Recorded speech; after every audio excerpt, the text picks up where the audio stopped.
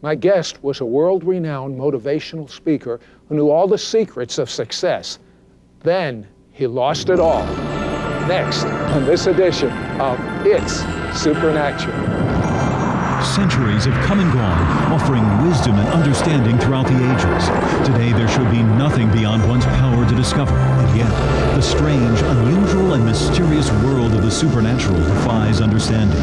Stay tuned for a unique and powerful investigation into a curious, undiscovered universe only on It's Supernatural.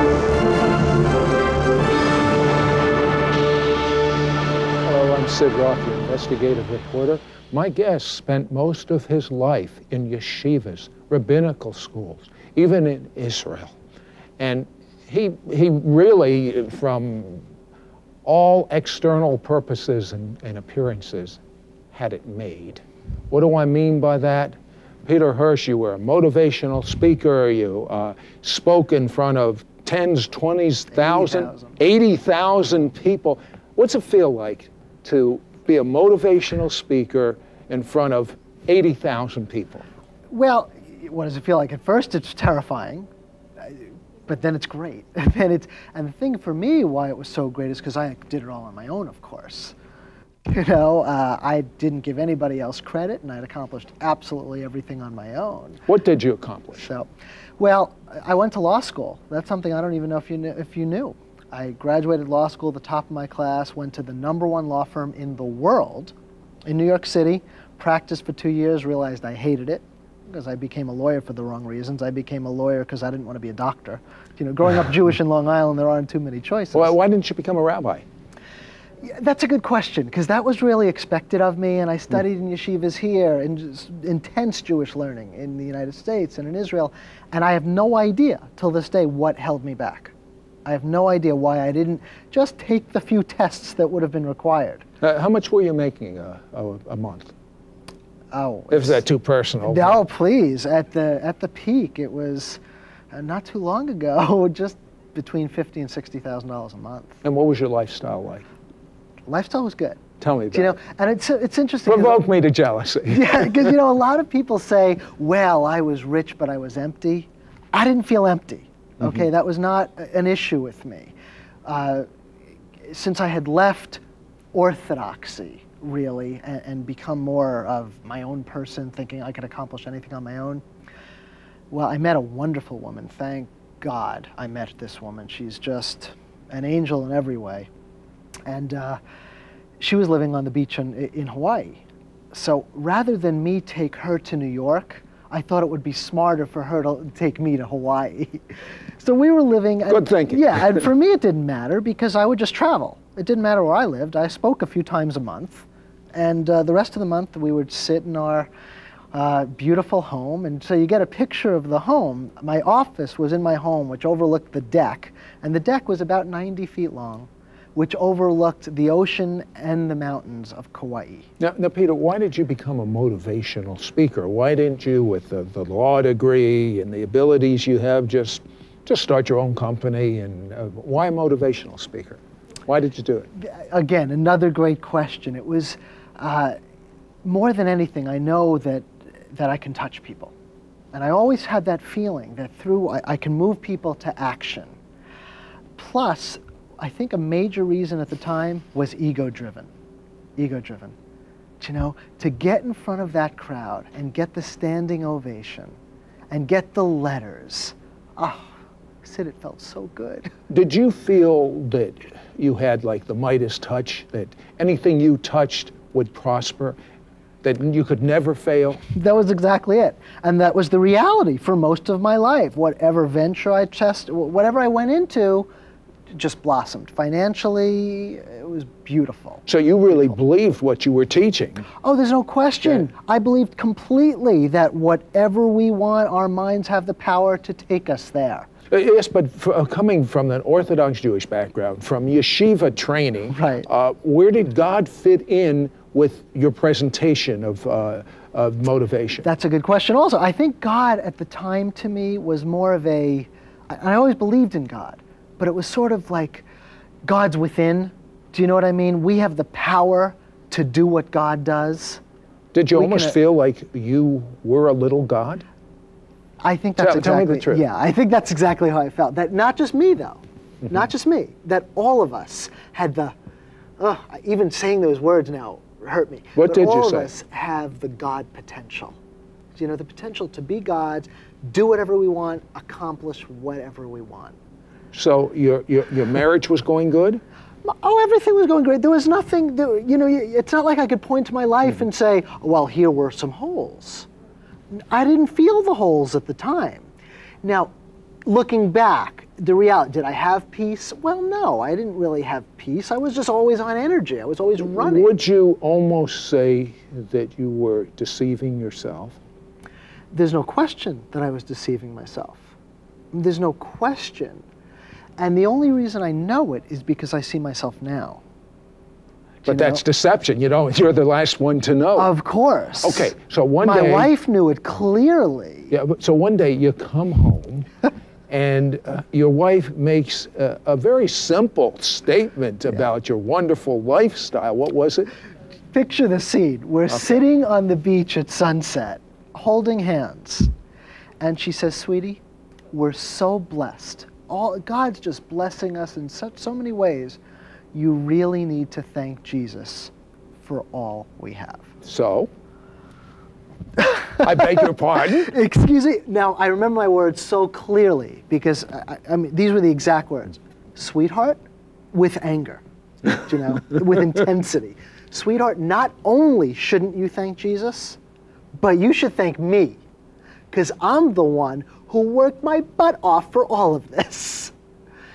Now, my wife's very smart woman, very loving. She just said, okay, smiled, and took 5 steps back to avoid the lightning.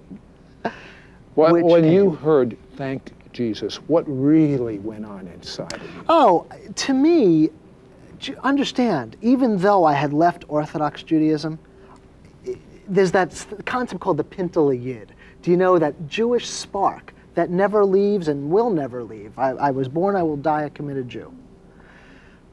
The concept of, I knew my wife had always believed in Jesus. Why did you even marry a non-Jew? Because, you know, I had left it at that point and it was okay because the God was within us. But still, when I heard Jesus. Her statement was? You need to thank Jesus. It wasn't just, I'm thanking Jesus. I knew she did. That was her thing. But now when she's telling me, I need to, whoa, that doesn't work. Whoa. Guess what? God heard that statement. Guess what? Well, come on back in a moment and we'll tell you what. Be right back after this.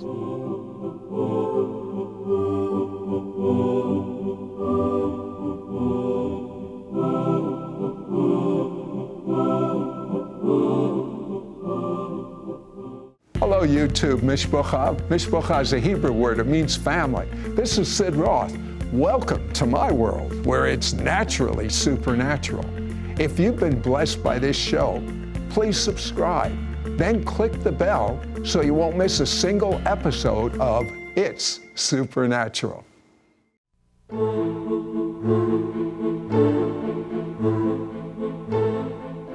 Hello, I'm Sid Roth, your investigative reporter.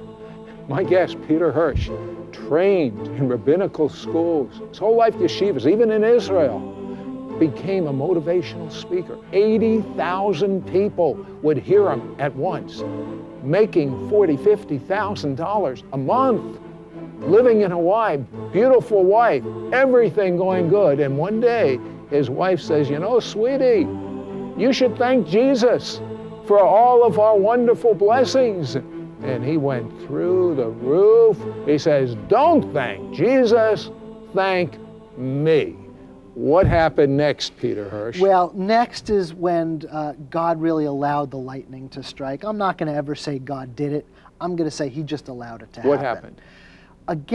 I won't say against my better judgment, but without doing my own due diligence, I accepted a position in Dallas. Moving the family from Hawaii to Dallas.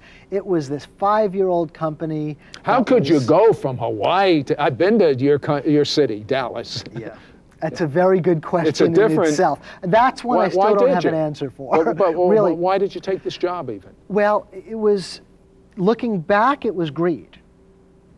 Why? What did they tell you? How I rationalized what did they tell you? It was this 5-year-old company that was being purchased by new owners. They were taking it public, turning it into a .com, and I was going to be able to retire with more money than my grandchildren needed. I was only 32. So that was an exciting prospect. I didn't do my own due diligence as a lawyer. No one to blame but myself. Well, I'm there at this company 100 days or so, and I realize it's not kosher. These new owners are definitely doing things that they shouldn't be doing. It's not kosher. I leave. I'm there 100 days, my integrity intact. I leave, big deal. Big deal. Very big deal. The Federal Trade Commission of the United States of America comes in, sues the old guys, some new guys, and scoops me up in their net. But you're a positive thinker. Thank me, not thank Jesus, you said. Absolutely. So you can handle this. Well, that's exactly what I thought. And I was like, this is no problem, because I preached all around the world self-responsibility. Whatever mess you're in, you created it. Whatever good things have happened to you, you created it. This was going to be a piece of cake for me, because I didn't do anything wrong after all. Had I done something wrong, I'm man enough to take responsibility. Well, I didn't do anything, and there was no way out of it. Now I'll fast forward a little.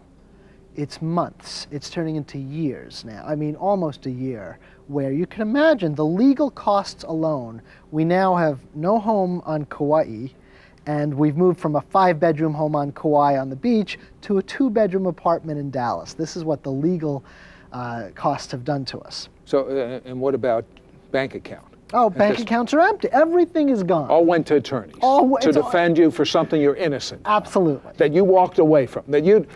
That's only supposed to happen in movies. Right. Now, that's another show maybe one day. But the reality is, at this point now, my finances are gone. More important, my reputation is gone.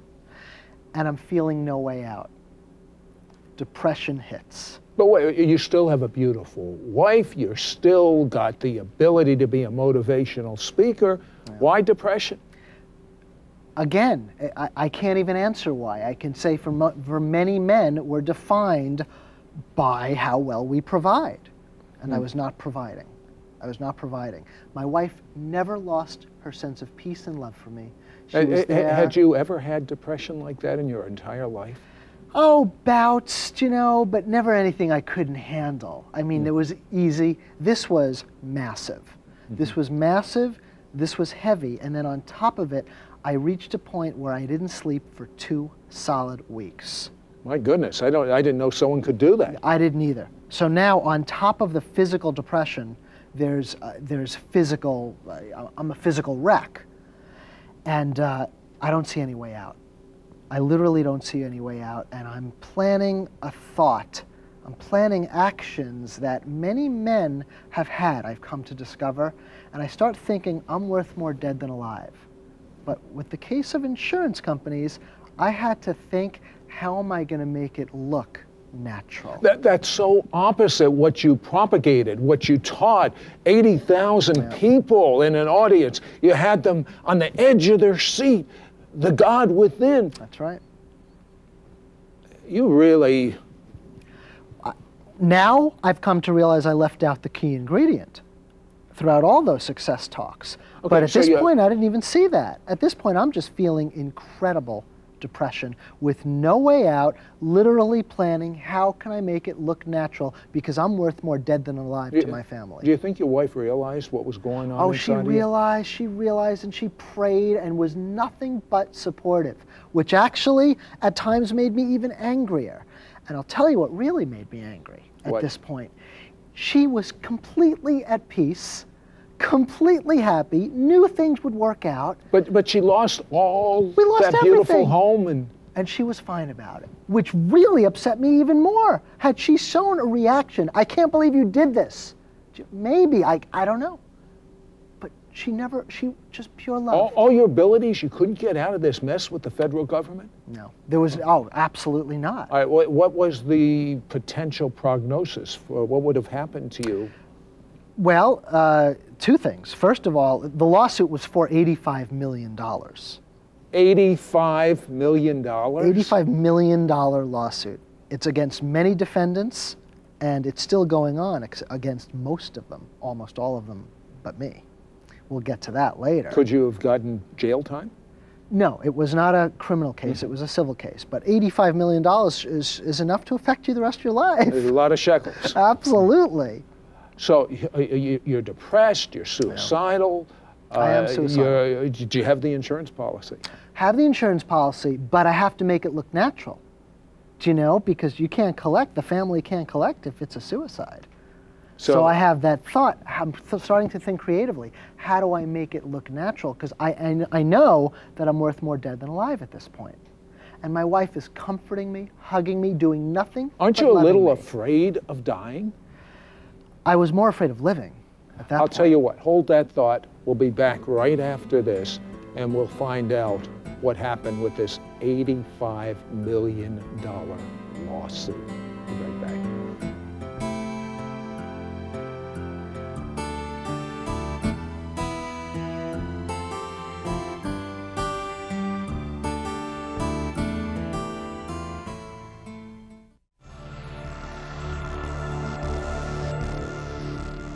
Before we get to Peter Hirsch and that $85 million lawsuit, let's find out who's up next week. Janie? Sid, you'll be speaking to a man by the name of Art Mathias, who has seen hundreds of people healed of all kinds of diseases when he would find the emotional root, the emotional pain that caused that disease. He was nearly dead himself from environmental illness, but then when he found out what the emotional pains were, he was totally healed, and he had been allergic to 100 different things. You know, a lot of people don't realize that the emotions, literally, when they're corrected, the body takes care of itself and all these dread diseases disappear. And what's really amazing is that he has found, for instance, when women have women problems, they found that a lot of times it's because of a pain or a hurt from their mother or their sisters. It's really amazing. Thank you, Janie. I'm here in the studio now with Peter Hirsch, and Peter is a Jewish man trained in yeshivas, trained in Israel, an attorney, a successful businessman that challenged Jesus. He says, don't give Jesus credit, give me credit. And his whole world fell apart. He got involved in an $85 million lawsuit. He lost everything. He went from a beautiful house overlooking the ocean in Hawaii to a small apartment in Dallas, Texas. And so you're losing everything. Now you're thinking about committing suicide and how you can do it, and your wife still gets the life insurance. Absolutely. What happened next? Well, and then I reached a beautiful day. I reached a day of total and complete desperation, where I knew if I didn't sleep this night, the next morning it was over. How long had you gone without sleeping? This is 2 weeks. It's 2 weeks without sleep. And physically I'm a wreck, emotionally I'm a wreck. I don't know what caused me to do this, except for my wife and her family's 3 years of constant prayer for me. But before bed, I got down on my knees for the first time in my life. Wait a second, a Jew doesn't get down on their knees. I mean, we do the opposite of what Christians do. If Christians get on their knees, we don't. Right. Right. Why did you? I had no way out. And Judaism is who I am, but I needed something more. It was an act of desperation. It was an act of desperation. So I got on my knees and I said the words I remember so clearly. I said, Jesus, if you're real, now's the time to show me, because there's not going to be a tomorrow if you don't tell me right now, and you don't show me. The miracle that happened wasn't just that I slept through the night, which was a miracle. You did sleep through the entire night. I slept like a baby. But the real miracle is that I woke up in the morning with a sense of peace that I had never felt before in my life, knowing beyond doubt that everything was going to be fine. And my life from that moment on was no longer my own. From that moment on. It's very different than what you used to believe. It's so different that I actually had to stop selling that first book that I wrote, because it's not what I believe anymore. But a rabbi would say, you just had an emotional experience, and now come home to Orthodox Judaism. What would you say? You know, there's a difference between an emotional experience and a knowing. This was a simple knowing. This was an absolute knowing that my life is no longer my own, that Jesus picked me up from right when I was ready to fall and go to the lowest possible depths. He came in and saved me. What about that $85 million lawsuit? This was beautiful. About 6 weeks ago, maybe 8 weeks ago, was my deposition from the Federal Trade Commission. So I'm there. It's 8 hours where they're questioning me. At the end of the deposition, by the way, I asked the lawyers if they had a few minutes, and I shared with them the positive things that have come out of this lawsuit. Well, a week later, I get a call from my attorney, a surprising call. The Federal Trade Commission is willing to settle with me for $0. I remember when I got the call, because I was in the Phoenix airport. I had just come out of a meeting with Tommy Barnett, a wonderful, wonderful man of God. And right when I came out of that meeting, I'm in the airport, flying back to Texas, I get this call. And if I wasn't surrounded by all these people in that busy airport, I would have prostrated myself right on the ground at that airport. I felt so thankful, but so much more than thankful, so humbled to be the object of a direct supernatural miracle. You have no doubt. There's no room for doubt. See, if it was a token fine, which is normally the case when somebody doesn't have money, a token $25,000, $50,000 in an $85 million lawsuit, there would have been room for doubt. When the fine is $0, there's no room for doubt. What is the difference between what you, it was almost a religion, is it fair to say, a religion of self, a religion of positive thinking? It was the religion of positive thinking. Absolutely. What is the difference now? Very simple. Faith is not positive thinking, because faith focuses clearly on God's supernatural, incredible ability to deal with your current situation beyond question. Positive thinking doesn't do that. Positive thinking can be delusional. You know, I always felt positive thinking was wonderful till you bump into your first crisis. And then it's not so wonderful. But I'll tell you something about our God. God says all things are possible to those who believe. And that's what Peter is saying right now. Peter is saying that he's no longer reliant on himself, because self will fail and disappoint. He's reliant on God. He gives God credit. He trusts God in the impossible. But in order to trust God, you have to know Him. And in order to know Him, you have to have your sins forgiven. And in order to have your sins forgiven, there is no other name given unto men in which we must have our sins atoned for. My father used to tell me in Poland, his father, my grandfather, would take a chicken and break its neck and wave it over his head and say, "This blood pays for my sin." But you see, it didn't. It's only the blood of an unblemished lamb in the temple, and that pointed to the Passover Lamb of God, Yeshua. That's Hebrew for Jesus. There's no other name given unto men in which we must be saved. And the Torah says, without the shedding of blood, there is no atonement for sin. I have given the blood onto the altar as atonement for your sin. It's the blood of Yeshua, who came to wash away all of your sins to the point where God says, I'll remember them no more. And when you repent of your sins and believe that Yeshua washed them away and ask Yeshua to live inside of you, you become in right relationship with God, and He will be your best friend. A friend that is there always for you, not sometimes, that loves you no matter what happens in your life. He's just pouring His love through me right now. He is pouring His love. The love of God is going right into you. It's going into every fiber of your being. That's true shalom. That's true love. It's not religion, not Judaism, Christianity. It's relationship.